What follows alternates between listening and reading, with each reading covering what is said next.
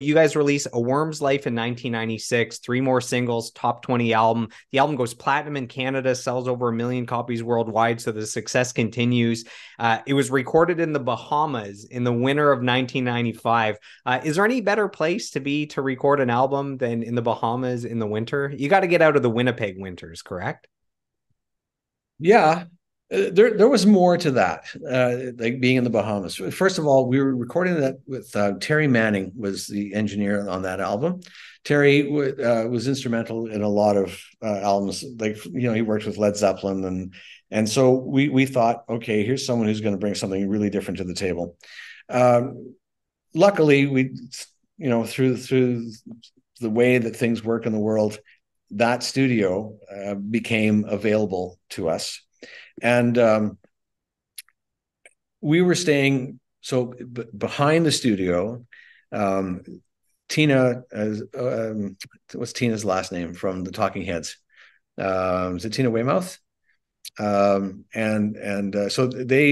their condos were behind the studio, and so we stayed there for a little while. It was just kind of a neat place to be because wow, we're staying in the same. I'm staying in a house that belongs to a member of the Talking Heads, and then across the studio, across the street, Robert Palmer's house was there, and I stayed in Robert Palmer's house. And it was phenomenal. I was just wow, this is Robert Palmer's house. It had a TV and a couch and a kitchenette like every other house, but still Robert Palmer lived there, and it was a very, very cool thing.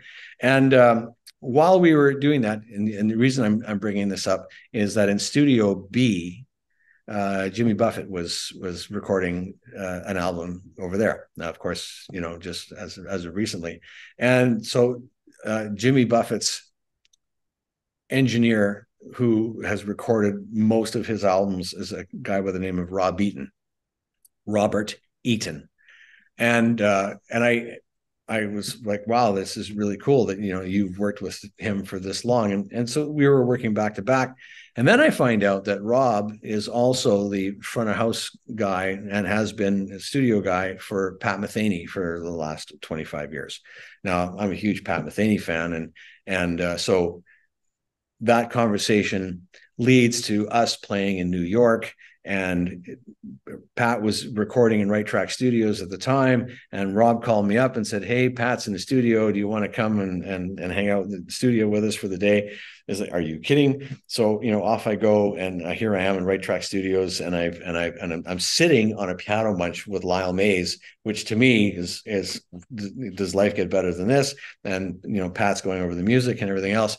All that stuff I attribute back to the recording of A Worm's Life.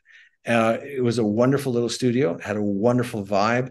The availability, because we're in the Bahamas, availability of equipment sometimes was weird, because we needed guitars and we needed basses and all this kind of stuff that beyond our own that we just wanted to try just for different flavors and stuff like that. And the process of what we were trying to do. One song on that album, which is, if you're going to call it a deep cut, is a tune called Driver's Gestures, which is one of the tunes on the album. And it's not to take anything away from anything else on the album, but for me, it's one of those tunes on the album where we just nailed it. Every time I listen to that, it just feels like we couldn't have played that any better than what it was. And for me, as mentioned earlier, when we're on stage and we have that moment where like it's not going to get better than this. This is fantastic. That's an amazing feeling. So that particular one, and of course at that particular time, our A&R guy was shifting. So David Bendeth had left to go to, I think, Sony Records in the US, and we had a new fella, and his name slips me right now.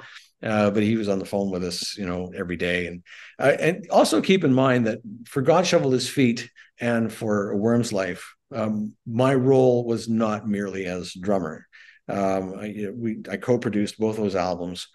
So keyboard things, guitar things, Programming. sounds, programming, soundscapes, were very integral.